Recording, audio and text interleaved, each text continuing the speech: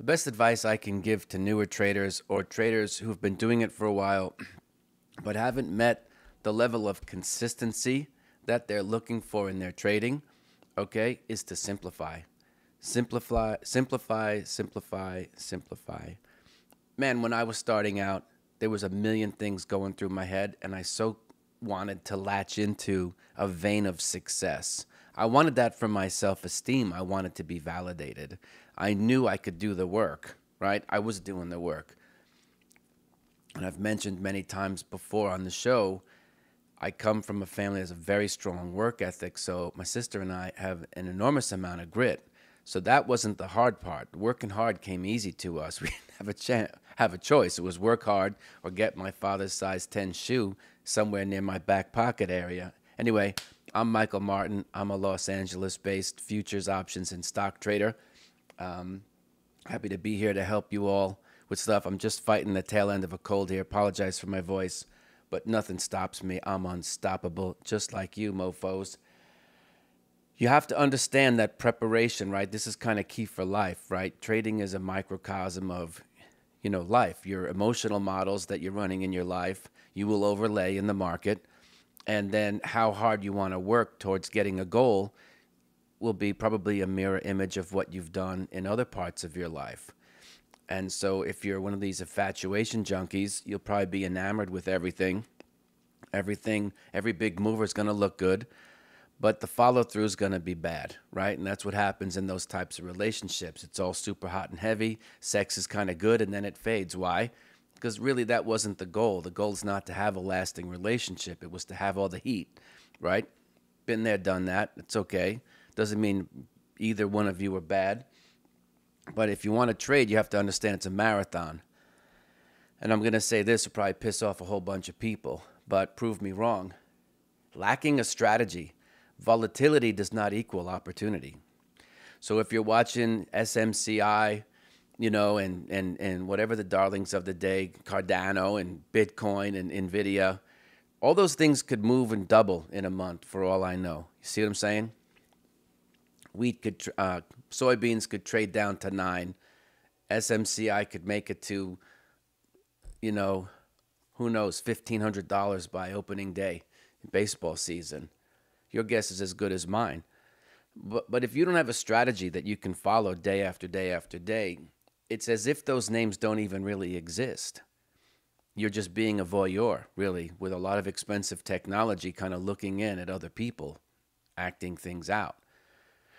And so what I had to do was to disqualify, right? That was the missing link. It's like there wasn't so much opportunity because a lot of the trades and the setups in those days didn't really resonate with me. Knowing the names, because they were all blue chip style stuff, made it worse because then I brought bias to the table, right? So then you start thinking like, oh, of course, this company makes blade servers and this and that. And you're like, what are you, Peter Lynch now? What are you, a CFA? You don't know shit about the fundamentals. Even the CFAs who I teach are looking at reading at, income statements and balance sheets. Good for them. What can they break it down to? Best practices? Eventually, they still have to make a judgment call. Like, is the company performing on all 8 cylinders, right? And so you kind of figure like, are you a fundamentalist or are you going to be, a chart reader? And if you're a chart reader, you really want to break it down to one thing, one pattern, and execute that for a long time. How long? I don't know, a year? Probably not what you want to hear. Because in 2 or 3 months, it doesn't really mean a lot. It feels good. I got you. And it felt good to me. Certainly was better than losing for 3 months. That's for damn sure. But there's just not enough of a sample space to know that you're just not lucky, right? And in trading, you need to know that you have some kind of skill. What's your alpha? What is it that you bring to the table that outperforms buy and hold? Because there's really nothing wrong with doing like Warren Buffett says, chucking your money into a zero-cost S&P 500 fund and then going out and find something that you're really good at. Trading's not the end-all.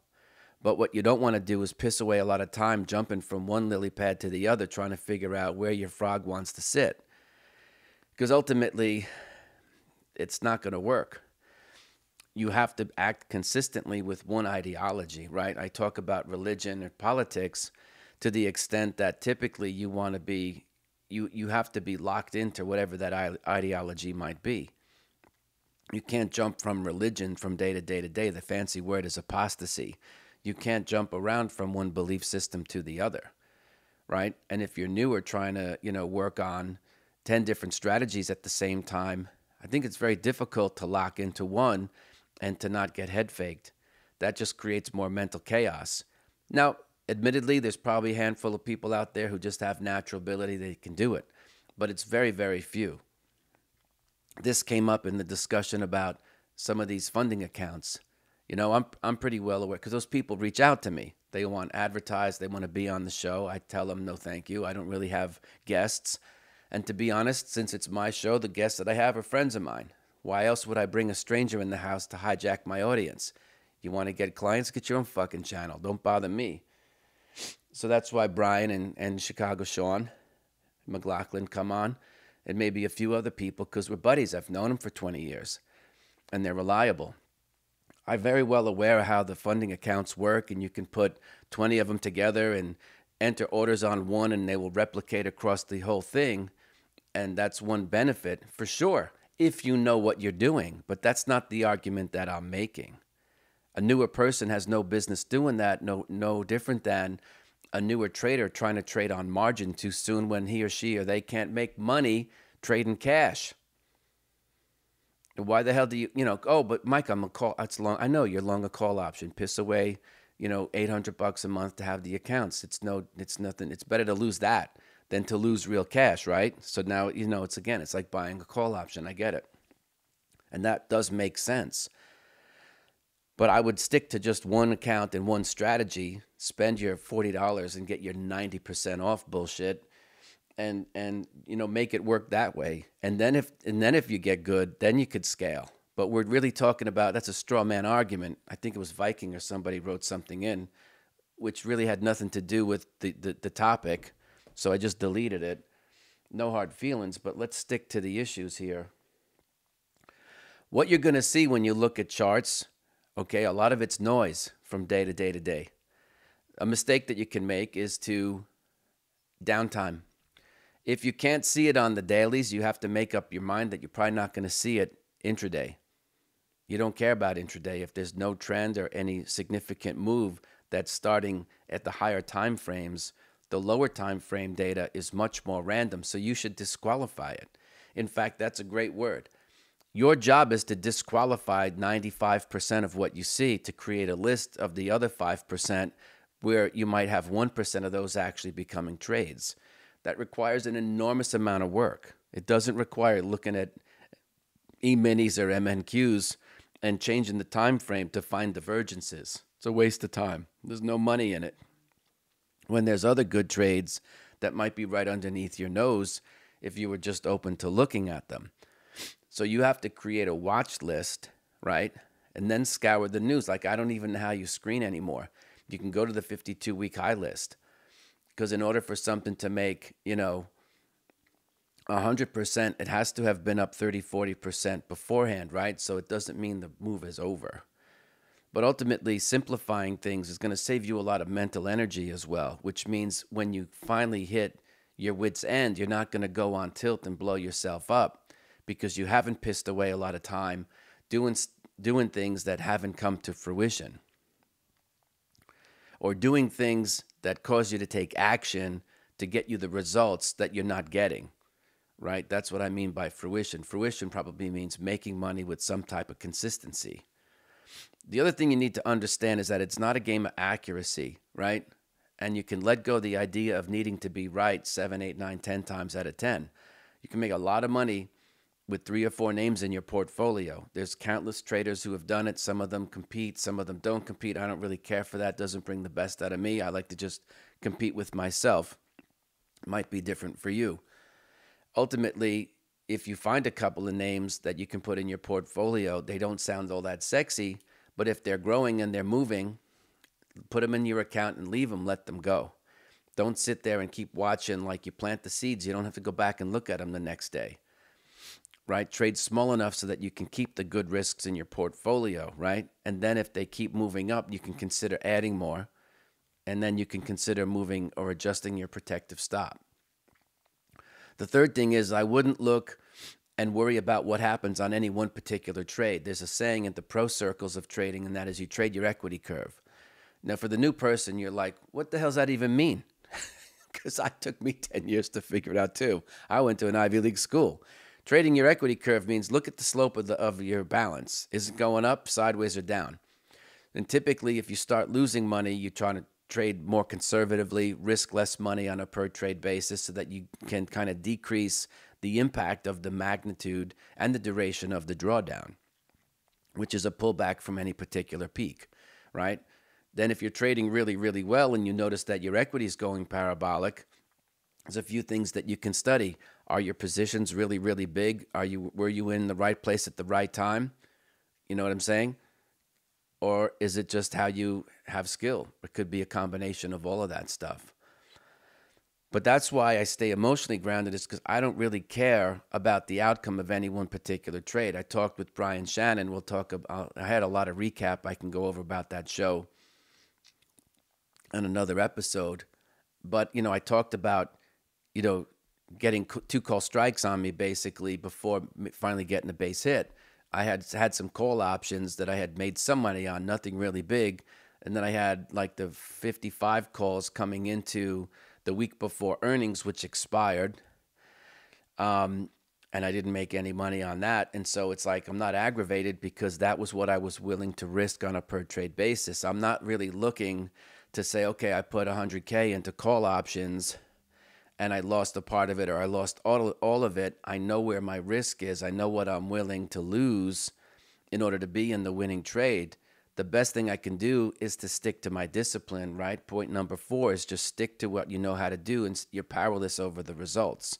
I can control the position size, I can control my entry, and I can control my protective stop.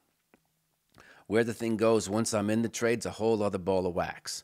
Some of you overthink things at the worst possible time, and that's typically when you start making money. You start to freak out. It's like being naked in bed with somebody for the first time, right? Just take it easy. Enjoy the process. It's not necessarily the outcome, because what you're going to learn through that whole process is going to help is the experiential part of trading, as I've said before. And this is coming from a trading coach or a guy who consults to it anyway. The best teacher that you're going to get is you actually doing it. Of course, you got to make sense of your actions and this and that, and that's kind of where I come in. But at the end of the day, it's really between you and your higher power. For me, if I start making money on a trade, I'm like, okay, it's the appetizer. I'm just getting started. Now I got to figure, how can I add more if the market lets me? Sometimes they go parabolic right away very quickly, and it's hard to get more on. But then you have to live with that. But I think the biggest takeaway is to just keep things super, super simple and enjoy the ride. This is going to take you probably years to figure this out, to get to be where you want to be. And you have to have that level of patience. If you come into this thing either with your own cash or trying to make it with a funded account and think that you're going to be pulling down thousands and thousands of dollars inside of 6 months, hey man, it's a good goal, but I don't think it's terribly practical. And I'm not a dream killer. I just know how hard it is. And if the more practical you can be when you come sit down to your trading desk and understand that the learning process in and of itself is an arduous aspect because of the mental drain on you. Like, you don't know, even when you make money, you don't know if you're good or if you're lucky. And that's hard, right? It's hard. It sucked for me too. I know it sucks. There's really nothing you can do about it. There's no one there to pat you on the back. You can feel good about it. You can take a screen grab and send it through X or whatever, Snapchat or whatever, and that's good. It's kind of young, immature, but if that makes you feel good, then knock yourself out. You have to celebrate it, I guess, along the way.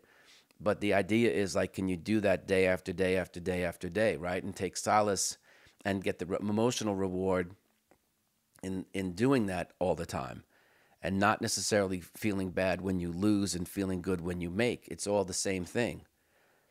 I really feel the same way. It's like, okay, I did what I know how to do every day. That's how I win the day. You see, I don't worry about the outcome of any one particular trade, so there is zero probability of me ever going on tilt.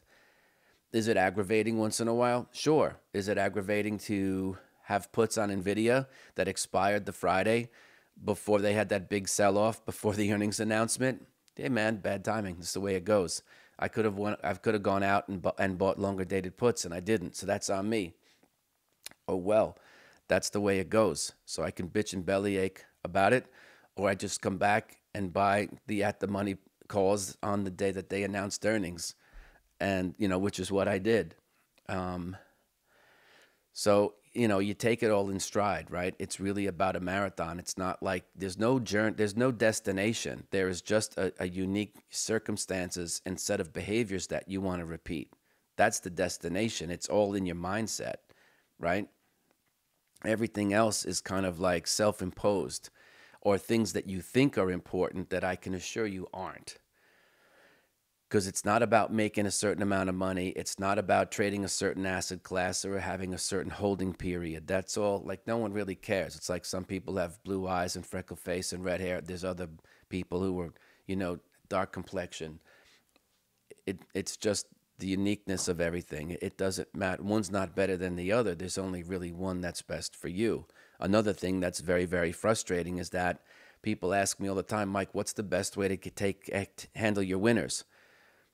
And I don't have enough information really to answer that question. If you've been around long enough, everybody knows that's probably the hardest trade on planet Earth, right? Is when do you take your winners? So, again, I'll probably have more about that later this week. Too much to talk about here. But if you're starting out and you're frustrated, that's a good thing. That means you care. But you just have to also understand that it's going to take a while. The key is persistence and determination, right? If it was just about skill, everybody would be probably making money, right? So there's a lot more that goes into it. It's stick-to-itiveness. It's can you keep a good attitude when you don't know shit and you feel like an idiot, but you know you have to take attempts anyway. Just remember, folks, losing money says nothing about you as a human being at all. Loser. Remember Jerry Maguire? It says it's just money. It's just money. It doesn't mean anything. Don't put any importance on the money. You're speculating. What do you think's going to happen? So let that go. It's not like you're going to take this money and take your winnings and go buy a house with it or something like that. Your goal is to follow one set of rules over and over and over again. And in the future, if you grow your capital base, sure, you can go diversify. But in the very beginning, it's not like you're missing out on anything because you wouldn't take that money and go consume with it anyway. It's an asset, so keep it in the asset column. If you like this video, there's more here.